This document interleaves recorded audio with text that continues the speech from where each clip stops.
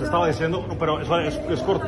Bueno, se estaba pidiendo durante la conferencia que los países dejaran de crecer económicamente para disminuir la demanda energética en este momento, justo cuando el mundo está saliendo de una recesión, y ahora viene el tema de Rusia. Y por el otro lado, el tema puntual de la minería ilegal en el país. Ahí estaba en Buriticá hace un par de semanas y la minería se está tomando, especialmente Sillín, está tomada por los ilegales, más de 2 kilómetros de túnel están tomados por ellos que tienen pipetas allá colgadas para evitar que Sillín siga explorando.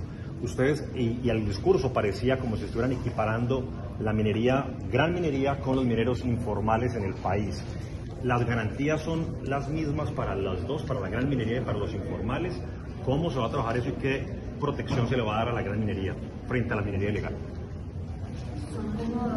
Sí, Son dos preguntas solamente, pues el tema ilegal. Yo te voy a...